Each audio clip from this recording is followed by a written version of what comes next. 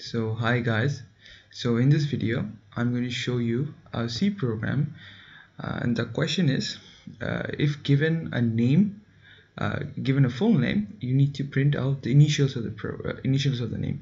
So let me show you how it looks like. So initials, let's see. Okay, so it should look like something like this. So if we're given Paul Thomas Anderson, it should be, we should print it something like this: P dot T dot Anderson. Okay, cool. So let's begin. So first we need to do we do with every C program, we need to put the standard header file and the main. Let's do a return 0.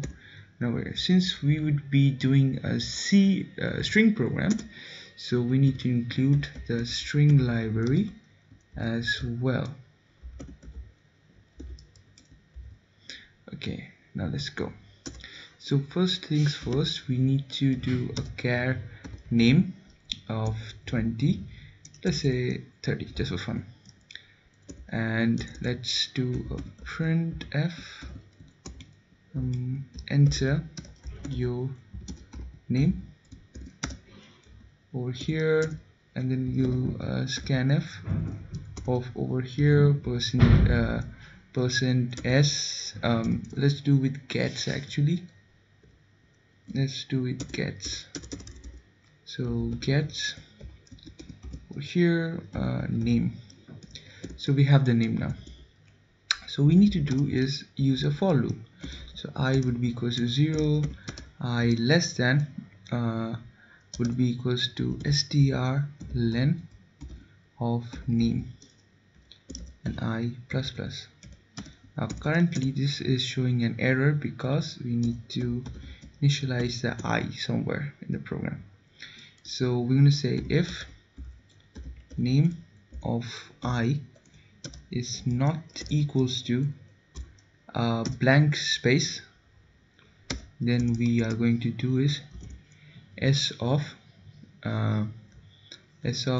p is equals to name of I. Cool. Now we need to do some initializations over here. P should be equals to 0, and over here the name we should do s of 30 as well. So now we go over here, else.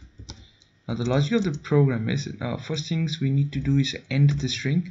We do that by sp of the taking the null character and putting it at the very end of the newly created string. And now we also need to do that, we need to make the each character, the first character of each word, because the s contains each word of the sentence, so essentially the each word of our name. So we need to make that capitalize the each first word. So how we can do that? Do that by s of 0. Actually let's s of 0, and we're going to make that to upper. We're going to pass in s of 0 over here. Now we have that. Now we need to do is we need to check if that word is the last word of the sentence. How we can do that? So there is one problem. Actually the last will not be generated because there is no spaces after the last word, because since we're checking for spaces only, the last will not be picked up. So the solution for that is strcat, and we're going to say name comma blank string. Now it will work. Okay, so let's go over here, say if we need to check if that's the last word. So name of I plus 1, if that is double equals to a 0, that means that's the last word. We need to print f that. So %s /n comma we need to print out the s. Okay, else. Now we go with the else portion. That means that it's not the last word, and if it's not the last word, we need to print f only the single character dot. So go over here s of 0. Okay, so now we will go out of the else block over here, and we need to reset things, otherwise it would be the same. So we need to reset, make the string empty. You can do that by making the first element of the s string to be a null character. That means it will be an empty character, and then we reset the value of p equals to 0. 0 over here. Okay, cool. Now let's see if it's all okay. Okay, it looks fine. Let's go and run it.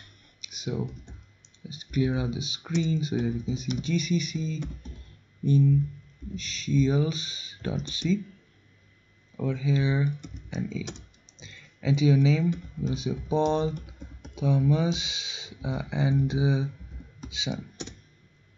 We get an error. What's the error? Okay, because we have not done a p++. Silly errors. Let's run the program again. Paul Thomas Anderson. Yeah, cool. PT Anderson. Let's do another name.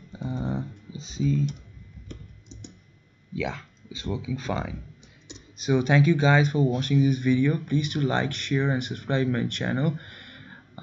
Please do subscribe my channel. It would be great. So thank you for watching this video till the end. So goodbye. See you in my next video. Bye bye.